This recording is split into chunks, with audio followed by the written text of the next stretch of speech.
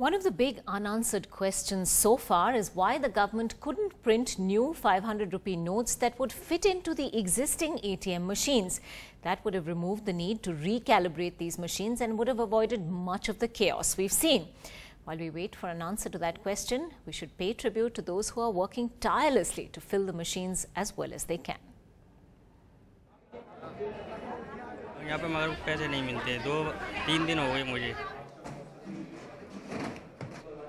At this service center, people are working tirelessly for days at end without going home so that you and I can get cash at ATMs. Right? Akhilesh is one of those who works in a vault that has a few crores to count. But what about his own household responsibilities? 5-6 दिन आज करीब हम लोगों को हो गया है. कभी-कभी घर पे भी प्रॉब्लम है. I have to work. We have to be loyal towards company and towards country also. But loyalty and working around the clock is clearly not enough.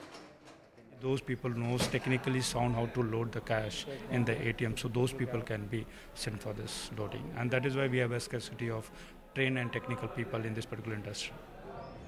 This is a locker from where an entire suitcase of money, the person who's in charge pulls it out, which is completely locked, tagged. He checks, he counts them.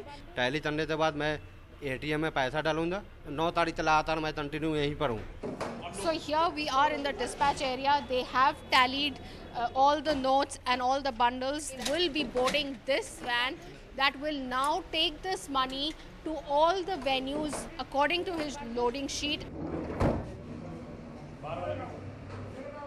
As the team refills the dry ATM, those lucky in the line appreciate how so few have done for so many.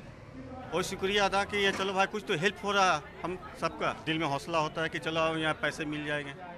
With camera person Hira Mandal, Snigdha Basu, NDTV.